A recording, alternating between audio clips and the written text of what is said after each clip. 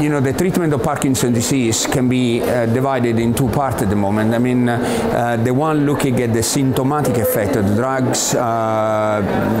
In fact, in Parkinson's disease, there are already some good symptomatic drugs, but with a lot of limitations. We go back later. And what we call the cure of the disease, so disease-modifying therapy or neuroprotective therapy.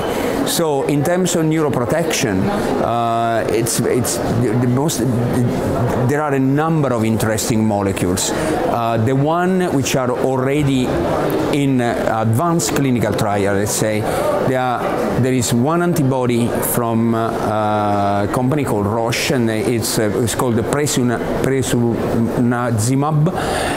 In this study, in the previous study, sorry, this drug showed to have an effect in modifying the UPDRS Part III, so the motor part of the scale.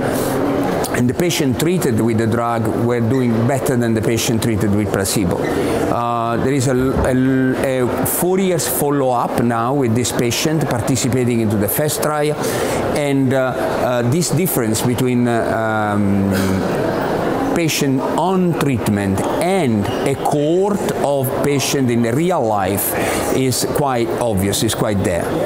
So this compound is now in Phase IIb in a much larger trial, 420 patients, and this trial will be completed this year.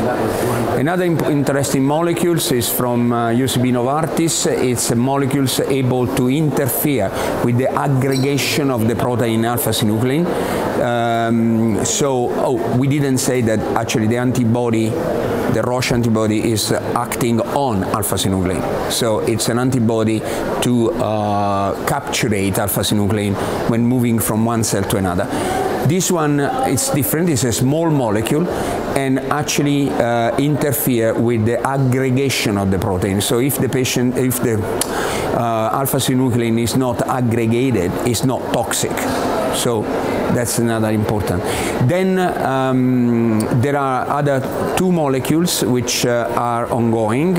One, it's an enhancer of LRRK enzyme, and actually it's by Biogen and is tested in all the patients with Parkinson's disease, not just in the LRRK2 mutating patient. There is also another compound for genetic form of disease, which is the GBA mutation, and there is an enhancer of the GCase enzyme, and this is from Bial, and the study is ongoing.